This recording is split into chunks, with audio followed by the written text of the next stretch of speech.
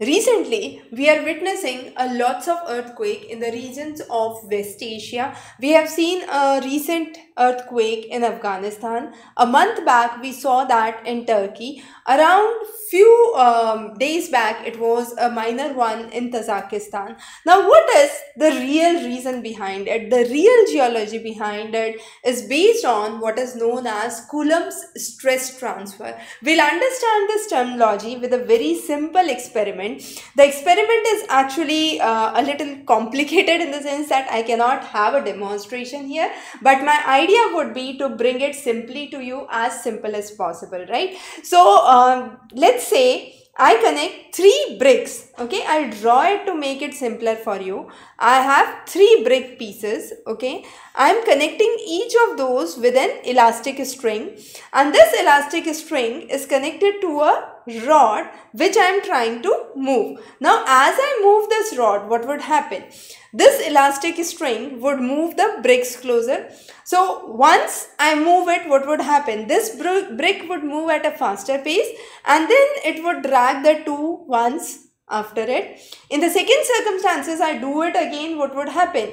All of the 3 would move at an equal pace. In the third one, this movement would be a little small, the other 2 movements would be higher. So, the real idea is the stress from one gets transferred to another, right? And this is what is called as Coulomb's stress transfer, a very important seismic related geological process which helps understand the topography and is based on the topography as well. So it is based on 2 important things. What is the material underlying, whether the rock structure is basalt, whether the rock structure is granite. Also, it is based on the elasticity of the string. Now, this string equated to the earth crust. So, earth crust has this elasticity, and this is actually responsible for the transfer of the stress. So, what happens is, once we have a stress on this block A, let's say this was Turkey, okay, to make it simple.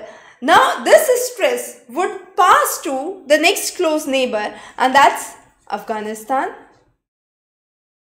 This stress would pass to the next close neighbor, that is Kazakhstan, then to India, China, and so on. But this intensity would reduce as the stress distance reduces. In very simple terms, this stress transfer itself is a very important concept that we need to understand.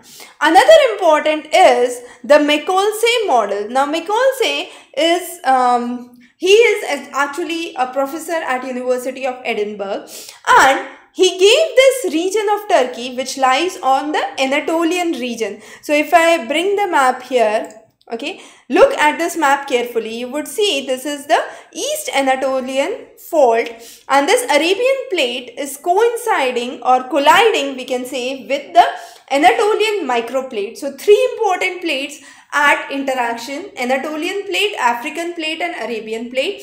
The Arabian plate moving towards the Anatolian plate, and this is a strike slip movement, and this is one of the major factors which has been responsible for the region of Gaziantep where the Turkey's high magnitude 7.8 magnitude earthquake actually took place. So in this lecture, we just went through a quick summary. However, the detailed lecture would be available as contemporary topic in the lecture series for geography optional. So here we already have 2 of the contemporary developments for 2023 which we have covered under various heads, as you can see, along with the answer writing feedbacks and a common discussion for students. So here only we will update a detailed lecture on this, extremely important this year for your answer writing purpose as well as for your optional papers, not only for geography but for geology as well. Wish you very good luck. Thanks for joining in.